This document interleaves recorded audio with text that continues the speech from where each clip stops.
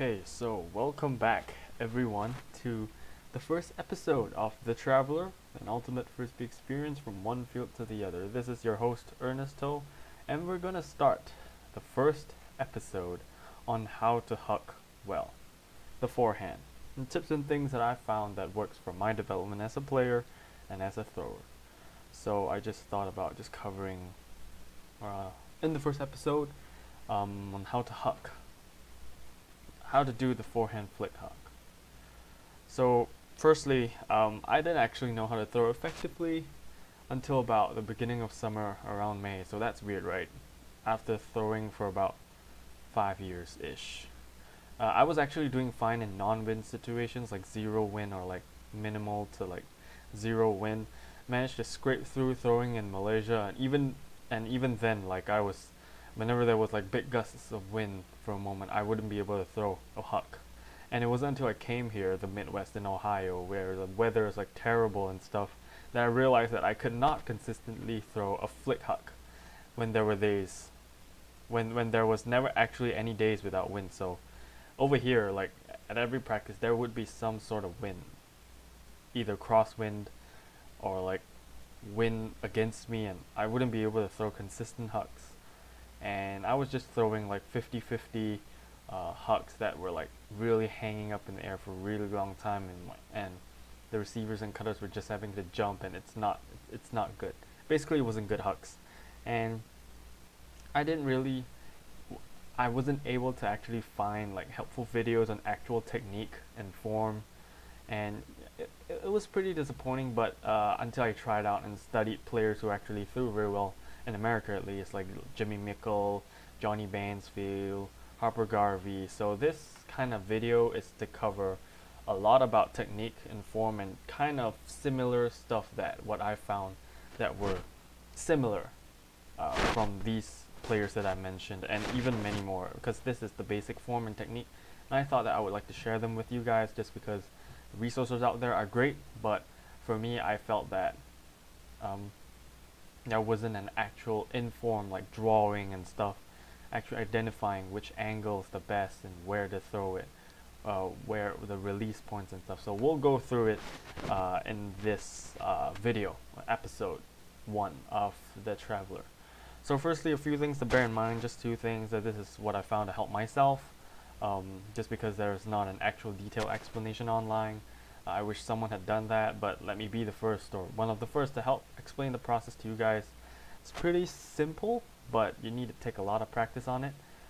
And this is applicable to any category you're playing, but to give the audience some context, I'm mainly practicing for both men's and mixed categories. So you have to take into consideration the angles, the speed, the timing of your huck, and stuff like that. So bear that in mind.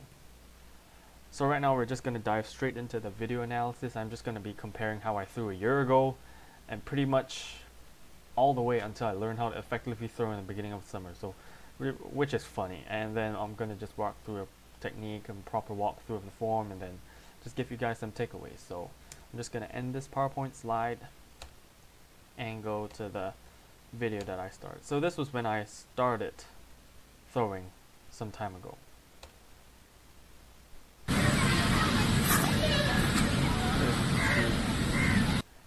So as you can see, let me just put down the volume. As you can see, the throw was like really flared up. I was traveling a lot. Look at that leg. Oh, and just no proper form. I was just throwing, and the thing about it is, like, which I'll cover more, is that I threw above the knee. Oh, wait, hang on. Yeah, see, so my angle right here is always above the knee. It's like toward my waist, which makes the throw so floaty and high up here that it has to wait and hang in the air before coming down. So it was not the proper technique. So that's basically how I threw a year ago, and pretty much kinda I was ranging from the waist to about almost the knee, about this level, but that was basically how I threw all the way up till the summer. And then after the summer, which everyone would be looking forward to, this is me a couple of days ago. and then we'll just begin to walk through. So I'm just gonna play through the video one time, and then I'll just walk through it, the techniques and stuff.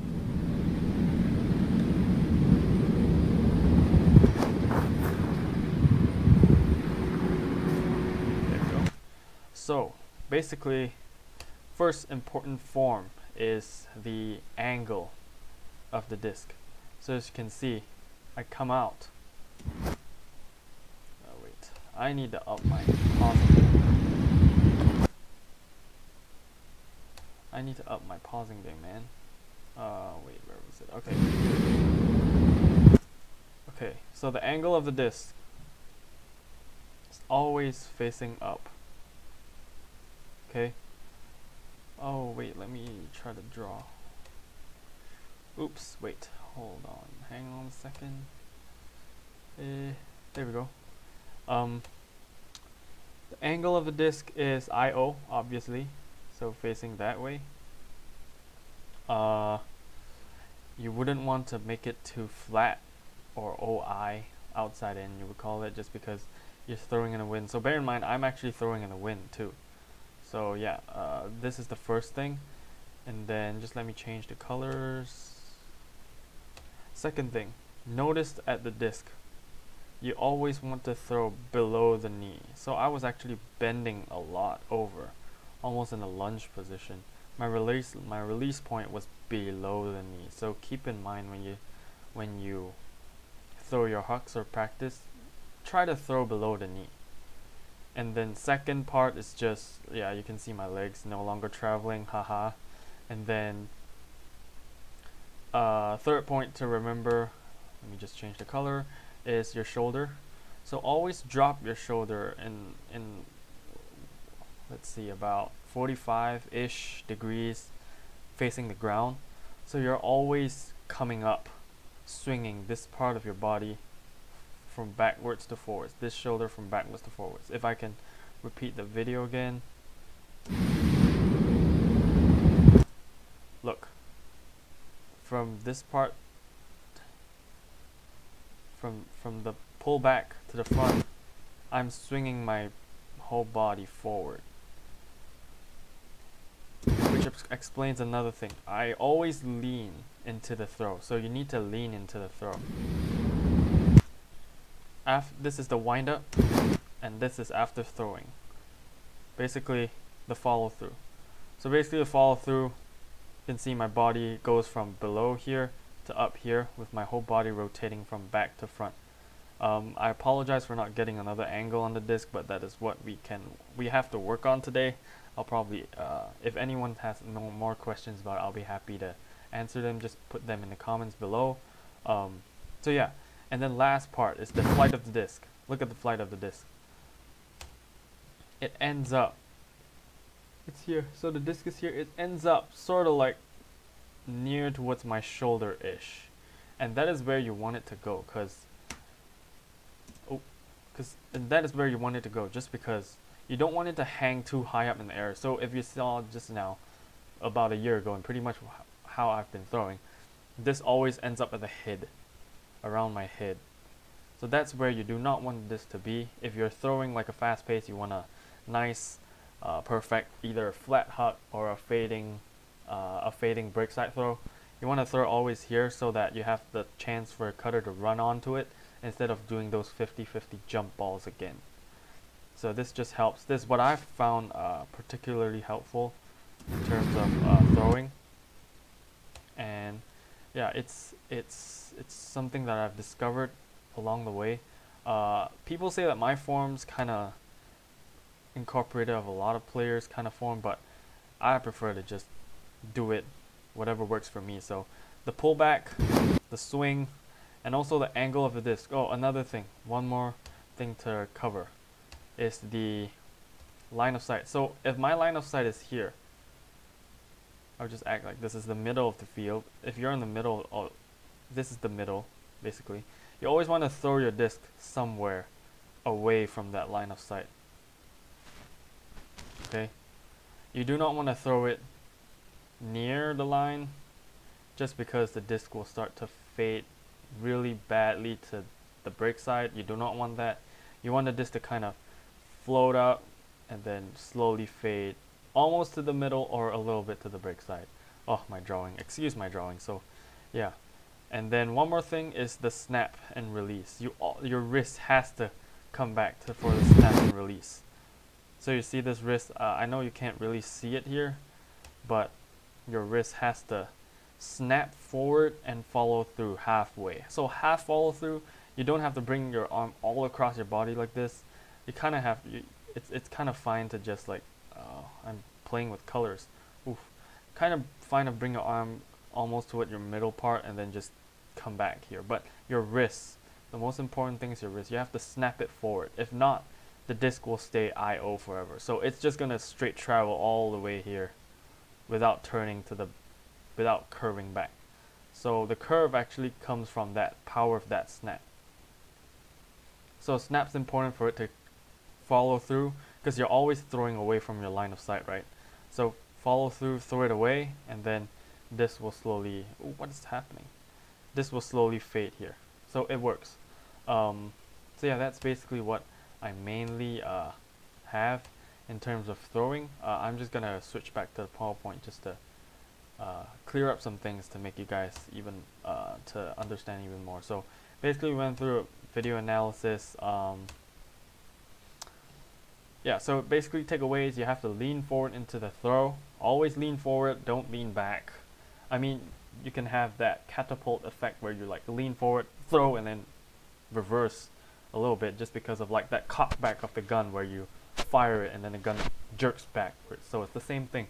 You fire, you lean into it, you fire, but there's still space to lean backwards. But the main thing is to lean forward in your throw and then just step out far enough to get away from your mark and getting a wider area for that arm rotation. So the further away you get from the mark, the more space you have for a pullback and then snapping forward. And then you have to get it quick too, because if you pull back slow, mark's going to cover it. And then always remember to throw below your the knee, as I've pointed out in that drawing. And then angle the disc away from your line of sight. So basically, yeah, so what I said, line of sight in the middle, you kind of want to throw away from that middle line, if you get what I mean. You can just rewind that video and just see where, just look back at the video after this section. And then always remember IO against winds. I was throwing it in fairly strong against winds. How would you say? Yeah, I was just throwing against the wind. So in that video itself, so I had to do an IO angle, and then if you're going with the wind, you probably have to do an OI. Same thing, away from the line of sight, but you snap it. When you snap it, you have to snap it OI. So it's basically outside in. Just curve your arm a little bit forward. And then another thing is to drop your shoulders into an almost 45-degree angle towards the ground. A lot of people throw it level with the shoulders straight and just flicking your whole body up. That's where the angle of the disc is so important, because if you don't drop your shoulders, you'll not be able to throw below the knee. Instead, you'll be just throwing around the race, and then it's just going to float high up and stuff. Well, I mean, that's what works for me. I'm not sure about you guys, but that's what I found helpful to me, and I've been throwing above the waist, so that's pretty helpful to keep in mind. And then always snap your wrist inwards and half follow through the end. You don't have to follow all the way through, just because you don't want to hit your mark or like have some weird form after throwing. So a half follow is fine, and always snap your wrist inward like I mentioned. If not, the tendency to stick to an IO angle is greater. So if you throw, so if you follow everything but you realize that your throws aren't fading back to the middle or the break side, you always have to pay attention to your wrist. Sometimes, even though if you snap your wrist, you're not snapping it hard enough. So you probably have to do some training, which I will cover some of the training ideas that you can have for the arms, core, and stuff that follows. And then again, ensure the height of the disc is not too high. Middle ground will be somewhere below the head, around the shoulders. You know, if you're taking a back shot of your video, you'll see if you're going up too high, again, you don't want a 50-50 disc. So yeah, basically, yeah, so training for throwing, basically that's what I covered, what I've been working on over the summer. I apologize, I don't have resources ready available to you, but comment down below if you need stuff like that for me to show you again. But basically it's core focus training, lunges to get used to the low angle release, like you see that big lunge, that step away from the mark. You have to get used to the lunges and low angle, and then basically chest, back, and shoulder strength training. So that's the gym stuff. If you don't have the gym, the COVID and social distancing, it's fine to find free weight days. Find a partner at least to throw with, unless you're like me, you're alone, and then you just throw it alone, like get a couple of discs, go to a big field, and then just start throwing. My tip for me, this is when you're free. You don't have to follow it, but that's what I recommend. Personally, I sometimes do it, sometimes I don't during the school year, but do at least a 10-minute throwing routine every day, or just throw the disc. If you can't throw, just like hold the disc and just do some shadow stuff. I know it's weird, but yeah, it works if you can find the time. So at least a 10-minute throwing routine every day just to keep that touch over there, and then at least you can work on your throws every day. Believe me, 10 minutes is a lot. If you do it every day, and you'll see the results, because that's what I focused over summer, and it has been really helpful. If you want to make it more challenging, ask your friend to put a mark on so that it simulates closer to a game. Not every throw is going to be a wide open, easy huck throw. And then again, like point number 4, it says add in fakes and movements, pre-cutting before getting the disc and throwing. So in the real game, you won't be able to like stand still, have an open cutter ready, have an open mark, the mark's not doing anything in the open throw. No, you're gonna have a mark that flashes occasionally. You're gonna have to adjust to the cutter. So adding in more people, fakes, and movements is just helpful for your throwing training. But that is after you've mastered the basic technique in throwing. So any last thoughts? It's just, this is basically what works for me. Again, I can't stress it enough. If you're throwing fine in the wind, good for you. This is what I see the need to help other Ultimate players, because the resources available, I decided to make a more detailed lesson. I hope that it's enough. If you have any questions, again, let me know in the comments down below. If you have any questions about the throwing forehand huck techniques. And again, yeah, I'm still improving my throws. I'm still messing up, still a ton of mistakes. But that's the beauty of Ultimate. You can work on yourself, you can do strength training, you can keep on throwing and just keep on improving. So I guess that's the beauty of sports even. And then if you like the video, like and subscribe, and comment down below what you would like for me to cover next. I'm gonna like guess that it's gonna be like a backhand sort of thing, but again, it's up to you guys. Comment down below. If not, I will just go on with what I have for now. Yeah, so that is all I have for you today. Thank you so much for watching this video. I hope this has been helpful. Again, like and subscribe if you find this channel helpful. I'm just gonna try to create and like put out great just put out Ultimate content for you guys if you find it helpful. Yeah, so that's all I have. This is Ernesto, the host for the Traveler and Ultimate experience from one field to the other. So I'll see you guys. Thanks for watching.